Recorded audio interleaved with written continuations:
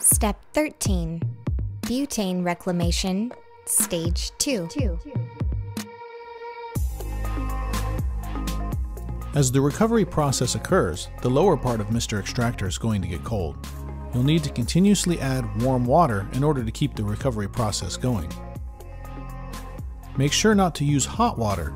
85-degree water or lower will suffice just fine. During the process, you'll also need to top off with dry ice. By maintaining a cold temperature on top and a warm temperature on bottom, you'll speed the recovery process right along. If you'll notice, your pressure gauge should read about 0. If the pressure's high, you're not cold enough. If the pressure's low, you're not warm enough. Feel free to adjust either the warmth of your water or the amount of dry ice that you have in the top of the unit to compensate for this. You should have no problem recovering at 0 psi or in a vacuum.